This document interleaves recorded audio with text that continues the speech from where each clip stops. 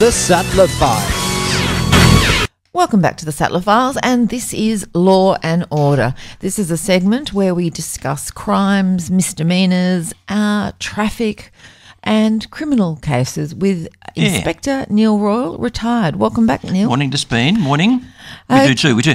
We natter about things that we do. may be of interest. And with your extensive knowledge of the legal system, having been, how long were you in the police force before you retired as an inspector? 42 years. So you do know what you're talking about, don't you? I've had a dabble in it a bit, yeah. Just a bit, yes. I think, yeah. As far as an expert witness, I think you'd do very well. And so nothing's really changed from when I went in 1972 to when I came out in 2014. So it's just pretty staid stuff.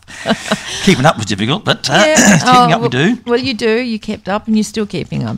Now let's talk about what happens when you get into your car and your car has an alcohol interlock. Yeah, a good topic to start with, because in October of this year it'll be legislated for what will be then that when the courts convict on a drink driving offence, they convict. They don't give the defendant the option, but he has a chance to then apply to keep his driver's licence, continue to drive after the fitting of an alcohol interlock system. So, okay. So it's not, he won't be given that. I always thought that a DUI was a DUI and it was mandatory that you lose your licence. Yep, it don't mandatory sentence, but now with because when they first came up with this interlock idea, and it's new to West Australia, but it's not new to the Eastern Seaboard. I've seen some taxis with interlocks to protect the passengers from a driver who may be intoxicated. They first started doing this in a working party in 2004. And I sat on the first one. It's 2016 now. Yeah, so it hadn't taken long. No, not long at all. So I bet it's going to be a Rolls-Royce model, I'll bet, because it's taken so long but not so much that it's taken so long to perfect it all. It's taken so long for everyone to agree what's going to happen. And I can recall in the earlier days when Alana McTiernan was, I think, the state government member for Armidale or Gosnells or Kelmscott or somewhere or other. She was quite... You just need to say Alana. Everyone knows who she is. It's true. She was quite voicey about the interlock system, and she agreed because that you shouldn't drive and you should be penalised for driving under the influence, etc., etc. But when it comes to an interlock, it said people won't be able to afford them, and only the rich people will be able to afford them, the poor people won't. So how much do they cost? Well, at the time when we were doing the working party, the best price I heard was about $860. Yeah. Okay, way up, $860 against the idea of not having a driver's licence and not being able to work. You would try and find the money. Because the $860, because when it comes to the alcohol interlock itself, the person who is applying for it will get to pay for everything. That is to say, the provision of the unit, the installation of the unit, the maintenance of the unit, the downloading of the unit, and all that, because data's been downloaded and so forth and been encrypted and read and all the rest of it. All that sort of stuff they've got to pay for. So it was $860 in 2004 or 2005. God knows what it is now. I'd say you kiss goodbye to $1,500, I'd suggest. I would say. At least. And the way it works. So, tell me how that works. Are you allowed to, is it a zero tolerance for alcohol, like absolutely no reading whatsoever? Yep. Okay. My understanding is what it was then was if any detectable amount came on, so you get in the car, so you've lost your licence, you've got the interlock on your car, you get in it, before the car will start, you need to blow into the machine. And if it registers, well, the car won't start. The car won't start. Yeah. So the arguments there were, but what if you get someone else to come and blow into it for you? Which is a good question. Yeah, that is a good question. So what it does... But then if you stopped the car further down the road to go somewhere and then got back into your car... You've got to blow in it again. You've got to blow in it again. And so you have to take your friend with you all the way. So your friend might as well be driving if it comes to that. Absolutely. And what it does is, not only do you have to blow in it before the car will start initially, it will require you to blow in it again whilst you're driving along. So, and it'll give you a time sequence. So it will require you to blow into it. If you don't do so within 30 seconds or 40 seconds, the engine will stop. Really? Yep. So if you've got someone... What if you're on the freeway and you don't get off the lane, out of the lane? Well, I don't know what they're going to do about that, but either the car will stop or it will register the fact you failed to blow or hazard lights will come on or the horn will sound or whatever they're going to do. All of the above. But in any event, it's designed so if you had the sober passenger sitting beside you He can't just lean over and blow into it because you haven't got time to do it. It's there in front of the driver, so it's for him or her to do so. So, as I said, in October, the legislation will be promulgated, and we shall see and follow with interest what actually happens with it. I think it's a great idea. The only thing that where they can cheat the system is that they can go and drive another vehicle, not their own. True. Oh, yeah, absolutely. And that'll be only helps to save them from their own car. And that'll be part of the conditional licence, because once upon you used to get extraordinary driver's licences after you were convicted to allow you to drive to and from work in certain places between hours of the day and all the rest. But they're not easy to get. They're making it much harder to get. Indeed, and they'll be a thing of the past shortly. You won't be able to get one at all. No. And proving undue hardship and all the rest of it and so forth. Once upon a time, the police used to interview the applicants and make recommendations and so forth, and they go to the court and whatever. And and we would put stipulations on there, and the courts would agree or not agree. And one of the things, of course, would be you have to carry your driver's license at all time. But aren't you required by law to do that anyway if you're in the car? No. What? So if you don't have your driver's license, I thought you had to have your driver's license. Or am I watching too many American movies? Yep. Show us your registration and your insurance. Yeah, exactly. But nope, not in this state. It is not compulsory carriage of driver's license. I pushed for that some years ago, which would stop a lot of the unlicensed drivers and so forth. If you actually had to carry it with you or attached to something in the car with your photo on it, took long enough to get photographs on driver's licenses. Well, I have mine in my wallet at all times. Yeah, exactly. Because I thought you had to. No, in this state, you must produce your driver's license on the demand of the police within reasonable timeframes. Oh, okay. So, for example, if you're on holidays from Kununurra and driving around down here and the cops pull you up and ask for your licence, it's at home in my house in Kununurra, when you're going back there in 6 days' time, within 7 days you're to produce your driver's licence at the Kununurra police station. Right. And that's what happens from there. So, so there's no such thing as compulsory carriage of driver's licences here. And that's why in years gone by, I had occasion to speak to various people and talk about radio with your good husband and others who were stopped by police on what was called a driver's licence check. The police would pull you over and say, "Can I see your driver's licence, please?"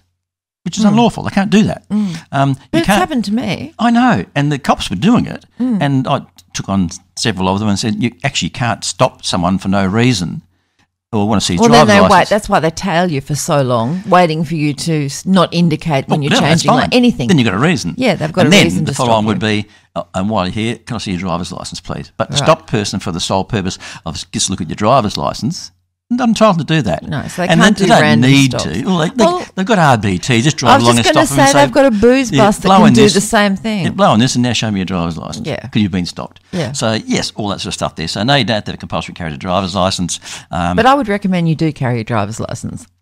I agree. I never do, but... Don't you? No, I don't have to, do I? Well, because you don't have to. No, so... No, I'm still going to keep mine in my wallet. I'm sorry. Good work. You haven't turned me off.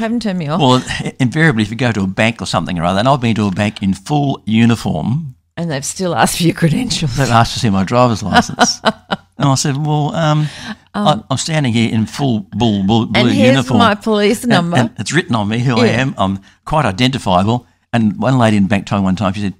Well, you could have stolen those clothes. Oh, my goodness. So I said, if you look out the window there, I probably stole that marked police car as well as I came in. Never mind. So you've got to carry your driver's licence. Okay, all righty. Now, moving along, there's a story out overnight about a lot of violence on the street. Yes. Somebody died, another coward's punch attack. And if people don't know what a coward's punch attack, Neil Royle will tell them, won't you, Neil? We had the conversation, did we not, last week about the same thing? We did, and it keeps happening. Yep, and the criteria and the hue and cry from last week was compulsory sentencing of 20 years or 10 years or 15 years, and how the magistrates and bench wasn't doing it. From these someone got 6 months for an attack, one punch attack.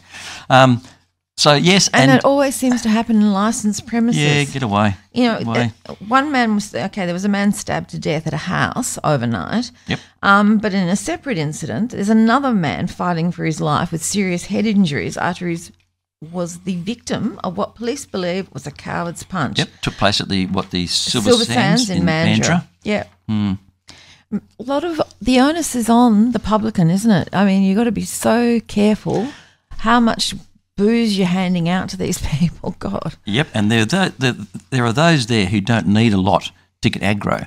Yeah. And they're not as though they're fall down dribbly drunk. Not everybody's a happy drunk. That's right. And they get aggro and someone upsets somebody else. And usually it's the most ridiculously minor thing, like someone bosses past and bumps you and you spill a bit of your beer, so you start World War III, you know. Good God. So now this person, he's in serious condition in hospital. The guy that got stabbed actually died, and they've got a 17-year-old that they're holding for that. So don't know what the cause of that was. Yep. So the cops are busy with a murder also down in Mandurah, where that elderly man was missing for a month. They finally found him in the bush. Yep. So yeah, it's busy times for the police at the minute. And Little Perth isn't the sleepy, safe place it used to be, is it? No, it isn't indeed. So and They've even come out now with all the pundits and so forth have been identifying where's the worst places to drive in Perth. Okay, you can tell me that. Where are the worst places to drive? Well, they reckon the analysis by the AAMI. Is that Amy? Who are they? Insurance company. Oh, the insurance company that you see on TV. Okay. They teach that girl to play the flageolet. That's it? That's it. And you want to hit her over the head with it, but that'd be child abuse, so you couldn't do that. Albany Highway is the top crash spot in Cannington, Highway, is it? In Cannington, sure is. Okay. And they measured from the year to August, so it's only 8 months of the year. So unless they did their measurement from August last year to August this year, I don't know why you wouldn't do a calendar year or do a fiscal year or a financial year. Yeah, so but exactly. In the year to August, 76 crashes on Albany Highway, Cannington. Goodness me. Nicholson Road, Canning Vale jumped into fourth position, from fourth rather to second, because there's 63 crashes out there in the same period. I'm just looking at my notes here. This is amazing. There's a lot, isn't it? Then we move on to Joondalup, Drive in Joondalup. Yep. Well, were there 54 crashes there, Great Eastern Highway in Midland and Scarborough Beach Road. I mean, you can argue the fact that these are very busy thoroughfares. Yeah, they are. So a lot of traffic is going to obviously increase the risk that bad things are going to happen. It's not a little side street where hardly anyone goes. No. So the more, as you say, the busier it gets and the more dense the cars become, the more chance you have of someone running into you or shunting you or whatever it is. You know, on a busy street at the end of the day or the beginning of the day, people lose concentration. They're not they could be texting, they could be doing anything. Yep. And as a matter of fact, in the same survey, the AMI surveyed surveyed 4,090 drivers. It's not a lot. I don't really get this. Why would you not survey 5,000? 4,009. Or 4,000. Well, they probably sent out 5,000 and only got so many responses. That's true. And that's something of the 4,090 around Australia, that is. So the motoring population of Australia took a huge interest in it. 4,000 of all the drivers in Australia. All 4,000 of them. 1 in 4 admitted to sending a text message or answering a call from their mobile phones whilst driving. Oh, no. Why am I not surprised? Not still. And this is despite 85% of those surveyed believing that drivers should not use a mobile while driving, even if they're careful. But they still did. They still did. Yep. I mean, I have got my GPS, obviously the GPS thing. When I'm looking for somewhere to get to a place, I have Google Maps, whatever. Yep. But it's got a speaker, so I don't have to touch it. Once I come out of the driveway, that sits there and it talks me through. I don't even look at it. Isn't that bloke Pettigrew doing the voice over or somebody else? No, it's a woman's voice. Oh, yeah. At the next roundabout. Yeah. That one. That one. At the third, yes. That's the one. Interestingly enough, on a Talkback radio program which runs every week that I used to be on once upon a time with Your Good Husband. With Howard. The fellow who's doing it for the police now got himself taken to task by the RAC and lots of others for dishing out what I believe to be incorrect information to drivers about the use of their mobile phones. And what he said on air was, which attracted the attention, was because they were banging on about the fact they went into the city block and they got 95 people in 65 minutes or 65 people in 95 minutes on their mobile phones in the CBD. Right.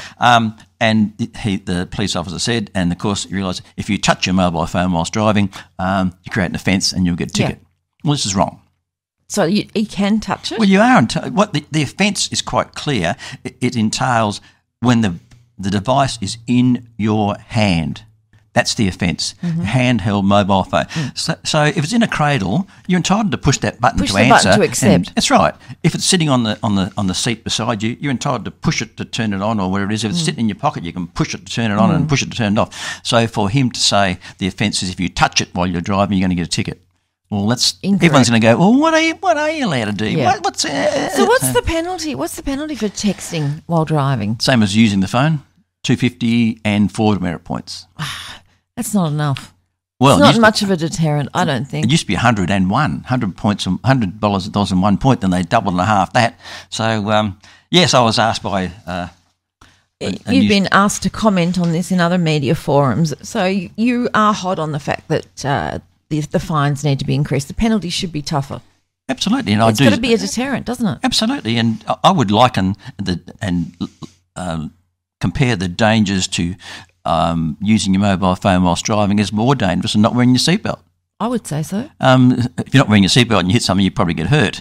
But using your mobile phone and you hit someone, you could wipe out that's right, half a dozen. Yeah, exactly right. So as long as yourself as well. So why not? If the penalty for not wearing your seatbelt is $500, and the penalty for using mobile phone is $250 and 4, okay, up the ante to $505. $500 for using your phone and 5 points, and then guess what else? Give us the phone for a week. Oh, seize confiscating the phone. Seize the phone for a week and put it in property at police station. After 7 days, come and claim it back. Oh, that would be torture for a lot of people. I know. Could you imagine the excuses and the outcry? I can't do business. I can't call my children. I can't do this. I can't order pizza. Yeah. Well, I don't know about you, but most homes don't even have a landline anymore. It is true. And so if that is the cause of the problem, let's remove the cause. Yes. The person's, they're going to be, $500, 5 points. Oh, wow. I won't do it. And gives the phone while you're there. Yeah. Twofold. Firstly, it removes the device that caused the problem. If someone can't control themselves or discipline themselves enough not to answer it when they're driving, either turn it off when you get in your car or put it in the boot or something. Yeah, put it on mute. Whatever. Then you're not distracted. Exactly. And if you push the button, don't some phones have a device where you push the button that says I'm driving at the minute and it whatever? Does. I'm in a meeting. I'm busy. Exactly. Call me later. So you can do that. You can push the button and hit that. Yeah, it still requires you to look down to actually do True, that. and that's fine because you can look down to change channels on your. No, I just ignore the calls and wait till I'm not driving any longer and then return them. I'm scared. I'm a very, very lawful driver. And as well, you should be too. It's commendable.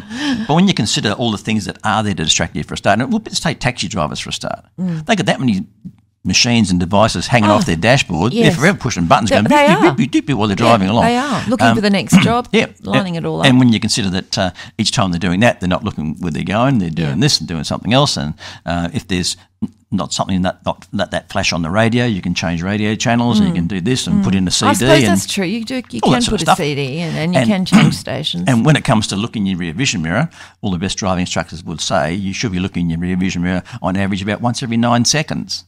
So, and you're conscious, you probably subconsciously are doing that. I look at my side mirror a lot. Whichever one, doesn't matter. Well, it doesn't matter, it's the same. Yeah, just looking, because you should be aware of what's going on around you. Yep. And the fact that looking away and looking, people say, well, you're taking your eyes off the road to look in the mirror, but it's, a blink and it is just up and down and whatever it is. But when it comes to changing CDs and so forth in your machine where you drop the wiggles on the floor, so you need to get them back again, so you lean down the floor and you got your head out of the dashboard, then you've got problems. You have a big problem then. Then you've got problems. That's definitely inattention. But if it shuts a kid and yelling and screaming, get on there and plug it back in again. Plug it back in as quickly as you can. Now, look, speaking still about cars and the police, there was a high-speed pursuit over the last couple of days, which ended tragically for an innocent couple in their vehicle. Yeah, that's terrible. Absolutely. Absolutely. I know they aborted the chase before the accident happened. Yep. But, I mean, how unlucky would you be? Wrong time, wrong place. Absolutely. And the police were inconsolable because, I think there's a 15-year-old kid involved driving the car. The 15-year-old was driving. And again, I got this word alleged come up again. Alleged stolen vehicle. Yeah, well, I think the news said the other night that some people allegedly killed by a person in a stolen vehicle. No. They were certainly killed by alleged stolen vehicle. It's the vehicle that was alleged. Right, yes. No. There's no unfortunately, the couple did die. There was no question about terrible. that. It's terrible, and it is. And and that's what I'm saying. When you're talking about looking in your rearview mirror and being aware of your surroundings when you're driving, I'm not saying that there's any fault with the deceased, but that is why you've got to be defensive when you're driving. You really have to stay out of the way of You need cars. to be ultra aware of your surroundings all the time. You really do. I've had a couple of brushes on Leach Highway with speeding cars and erratic driving, which have really, I've changed lanes, slowed down, done anything I could to avoid that car so that it gets out of my way.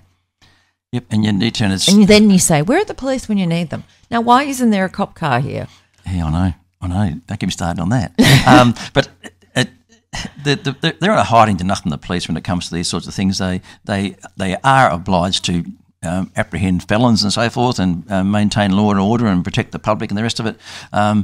And so there's situations come where, depending on the gravity of the situation, some people do need to be stopped. Yeah. And they do need to be stopped. And those who decide they don't want to stop for whatever reason just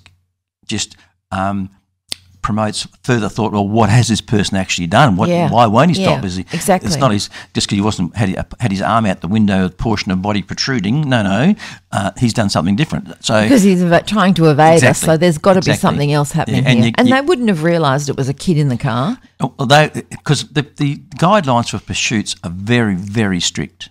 The emergency driving policy and the urgent duty driving, which I had a hand in writing, were very, very specific and they dictatorial. For example, if the police became aware that a child was driving that car, excuse me, voice going now. No.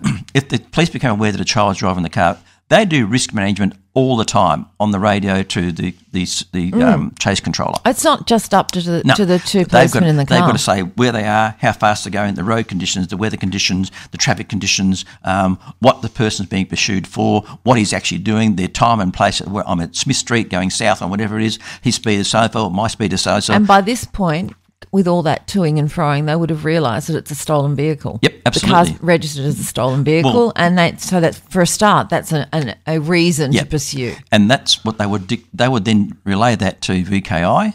This is what we've got, and they will then grant them a priority or not, and say yes, you can pursue whatever it is. If it comes to pass, and we think the kid is someone there about 15 years of age, they abort the pursuit. They would be told abort the pursuit. Yeah.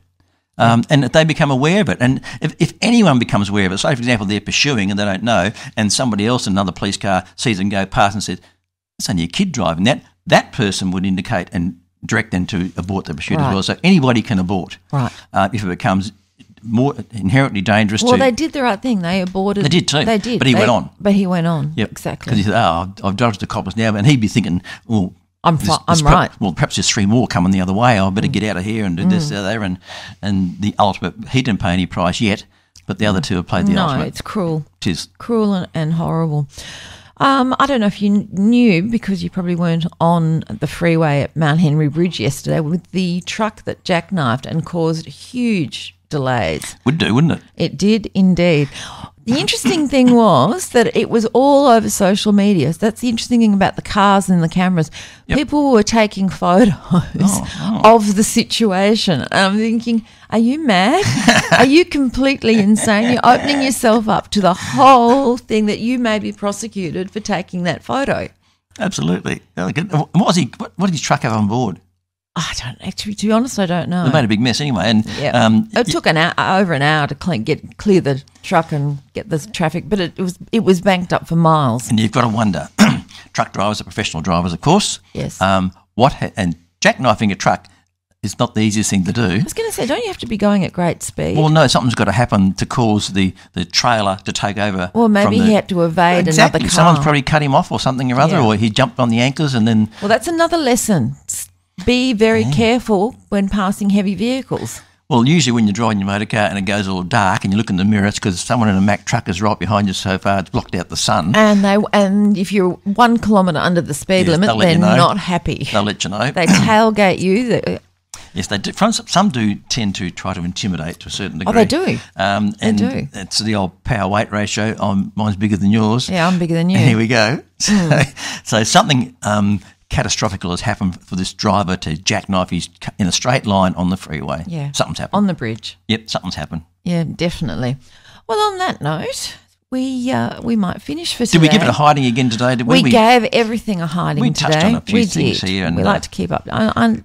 As always, I've learnt so many things, so I don't have to stress out about taking my driver's license everywhere I go. Good girl. Neither good. Just need to prove who you are. Yeah, exactly. Neil Royle, thank you so much for joining us. You've been listening to Law and Order on the Sattler Files. This is the Sattler Files.